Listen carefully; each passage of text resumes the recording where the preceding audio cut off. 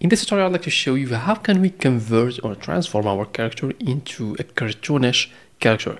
So the first step is going to be to add the outline. So we need to draw some lines around the edges of our character.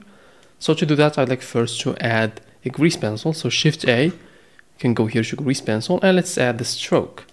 I'd like to drag this stroke to the left side, and on the modifiers, we can click on modifiers here, and let's add the line art, this modifier right here. So we can click on it. So basically I would like to apply this line art to everything we got in our scene. So here for the source type, we can switch it from collection to scene. And for the layer, let's keep it as colors.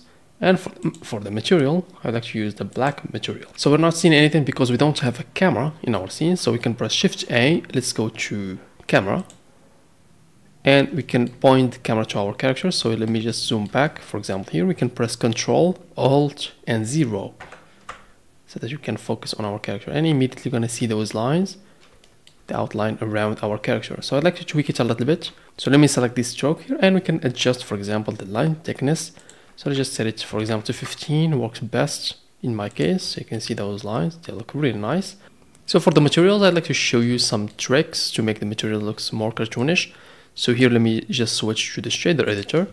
So for example, the skin character. So if you are using this subsurface value, so you can just decrease the weight to 0. So it's going to define the edges even more better. You can see the difference. Let me just take it to 1. So here it looks more cartoonish. And for the other materials, for example, the t-shirt material. So I want you to reduce or to increase the roughness all the way to 1. Because we don't need to have any brightness in our character. So let's take it all the way to 1. So now it's going to look completely flat, and that's completely good.